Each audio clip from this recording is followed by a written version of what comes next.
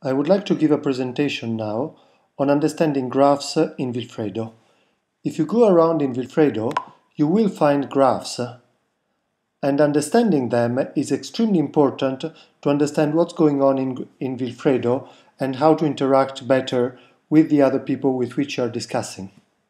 So let's start with some of the most simple graphs. This one is one of the standard graphs with which we start, and it's from a question that I use very often when I give a talk. How should we handle the wall of text problem? In this graph, there are 4 people who voted and about 16 proposals. Now, as you can see, each box represents a proposal. Sometimes a box will represent 2 different proposals, and each egg down here represents a person. A line, a blue line from a person, from an egg to a box, represent what that person has voted. So from this we can see that Batocchia has voted for 1190, whereas Ed Pastore has voted for 1181 and 1180. Now there are also those black lines, and a black line represents a domination. So we say that a proposal dominates another proposal if everybody from the second proposal votes also for the first proposal. So for example, 1179 dominates 1186 because everybody who votes for 1186 also votes for 1179. Which means that we do not have to draw the lines that represent all those extra people that voted for those other proposals. Let's make a simple example. 1188 has been voted by Owen Amber. Now 1183 has been voted by Batocchia, but also dominates 1188. So we know that anybody who voted for 1188 also voted for 1183. So we know that Owen Amber has voted also for 1183, even though there is no blue line. We do not draw the blue line because if not it would be very complex to understand the graph, as there would be so many lines. Similarly, 1179 has been voted by everybody who voted for 1186 and 1183, which means Batocchia plus the people who voted for 1188, 1181, which means Batocchia, Owen and Ed Pastore, and so on. If more than one proposal are in the same box, it means that exactly the same people have voted for those proposals, so the system tends to connect them together. Similarly, if a proposal have not been voted by anything, it will be shown down here, and although theoretically it is dominated by everything else, to try to put a less connection, we just do not show those arrows. Here it doesn't really make a lot of difference, but there are other graphs where this really makes a big difference. So this is the basic idea of what a graph represents. The blue boxes represents the Pareto front, that is the proposal that are not dominated by anything. So there is no, if you have a box that is blue, there never will be a black line going upward. Now let's look at another graph, which is this one. This is a little bit more complex. We zoom it out a little bit. And now over here we have about 8 people voting. Now you also can see a few things. First of all, in this case we have a more complex hierarchical relation about who voted for what. So 1182 is dominated by 1281, which is dominated by 1275, which is dominated by 1288, which is finally dominated by 1268, which is not dominated by anything, so it is in the Pareto front. Now, the height in this graph represents the number of votes that a proposal has received. So 1288 has received less votes than 1268 and has received more votes than 1275. And notice that 1284 has received less votes than 1288, but 1284 is in the Pareto front and 1288 is not in the Pareto front. Why is it so? Because 1284 is not dominated by anything, whereas 1288 is dominated by something. So if we take it off, everybody who voted for it are still going to be happy because they also voted for 1268. Something else that you can see over here is a blue line going from one person to another person. What does this mean? This means that this person, Owen, has voted in a certain way, and he has voted exactly in the same way as a flywheel. Similarly, Ford has voted for 1284, plus he has voted for 1286 and 1285. We could make a connection between Ford and those proposals over here, but it is just easier to make a connection over here. This is important because it slowly starts to cluster also people between them, so that if people start to vote in similar way, you can actually start to see it. Now, as you have understood, there are several ways in which the graph can be represented, and this is the reason why we have a picture that represent all the possible ways in which you can represent a graph, and then you can just pull out one of those graphs and look at it. You normally achieve this picture by going to by clicking on All Graph on the lower side, whereas if you click on Full Sides, you will see the picture you are in into a whole tab. So what are those possible different ways of looking at a graph?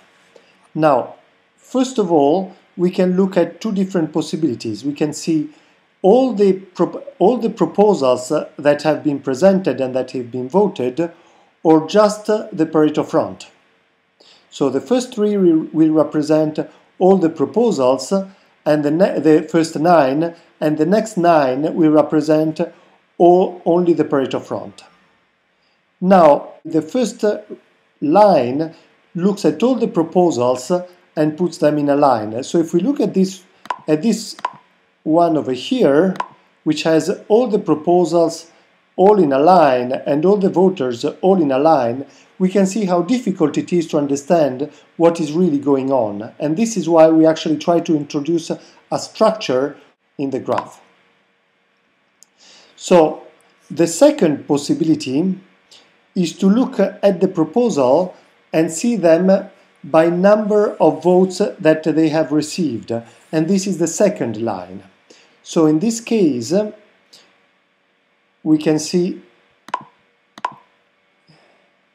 this is the same graph as before, but now the height of the proposal is given by number of votes that they have received. And now you're starting to see what is the structure and how is it that some proposals dominate other proposals while other proposals are discarded.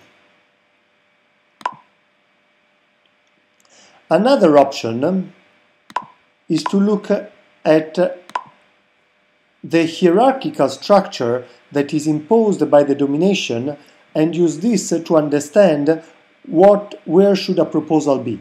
So on the first line in this case, we will find all the proposals in the Pareto front.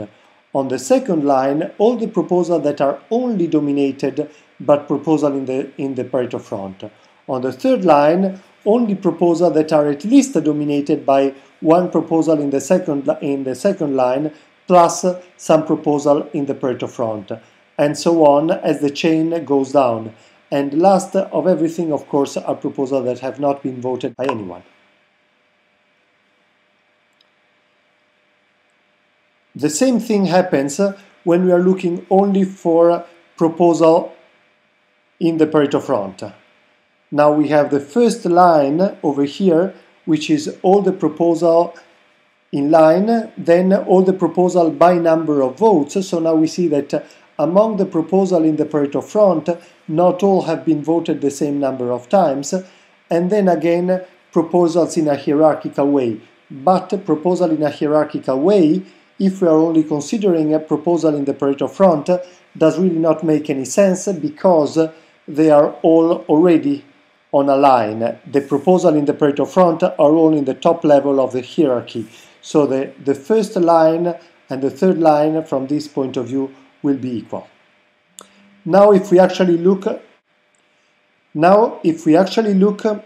at the column, we have the first column, which represent all the people in a line, the second column, which represent all the people in a hierarchical way. Hierarchical, not respect of how much they are worth or something like that, but hierarchical respect of how they have voted. So how often did a person vote in a similar way as another person? And on the third column, we have people height depending on how many proposals they have voted. So if we look at this graph over here, we can see, for example, that Flywheel only voted for 2 proposals, whereas Ford voted for 3 proposals, and Ed Pastore voted for 6 proposals, and Battochia voted for even more proposals, so I suppose 7, and so on. And as you go down, you will actually find people who are more relaxed and accept more things, and as you go up, you find people who are more strict and require and has more higher requirements from something for them to pass. Now, if we participate in a proposal and in a question, and finally we reach a consensus, this is how a consensus is shown. It's not anymore blue, it is yellow, and is a single proposal which is yellow. So in this case, proposal 1332 has reached consensus, and everybody voted for this one. Now let's look at another graph. This one was about different voting systems to elect the parliament in Italy among my friends, and here was how people voted. Now notice how those 3 people, Cristallo, Carlito and Zanna, voted for 2 proposals on the side, and all those other people voted for other proposals on the other side, and really there isn't much connection between them.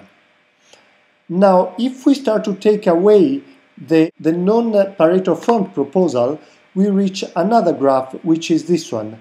Now you see how this one is even simpler in a sense, and here you can see even better the division between those 3 people on one side and everybody else on the other. And in a sense, you can see over here how 2185 really has the consensus has the support of 8 different people, whereas the other have a much smaller support. And you can see this division among the people. Now this division seems to be random, but it is not random at all. In fact, those 3 people over here, they are looking for a proportional way of voting for the parliament, whereas people over here are looking for a system like the French system or the English system. In Italian it's called un sistema maggioritario, whereas each local area will elect 1 representative, and so the result is less proportional, but it gives a higher possibility to govern for people. Now the interesting thing over here is that the graph was able to show a semantic division among the proposal, even though there was nothing that gave semantic information to the graph. It was just working on the mathematics. And by the way, you might wonder, why are we not using this kind of system and voting system for a big group of people? Well, this is the result, this is the reason. This was a question where we had 33 people voting, and well, we just zoomed into one of those proposals, and as you can see, is a little bit difficult to understand, even if we zoom out completely. This is the maximum that Google Chrome permits us, and it's pretty much impossible to understand. So now when you go around and you see those graphs, you know how to interpret them. After you voted, normally the system will present you with a graph of how other people have voted, asking you to change your vote, and now you can start to understand how people voted and why, and how by changing your vote you can affect the Pareto front. Thank you very much.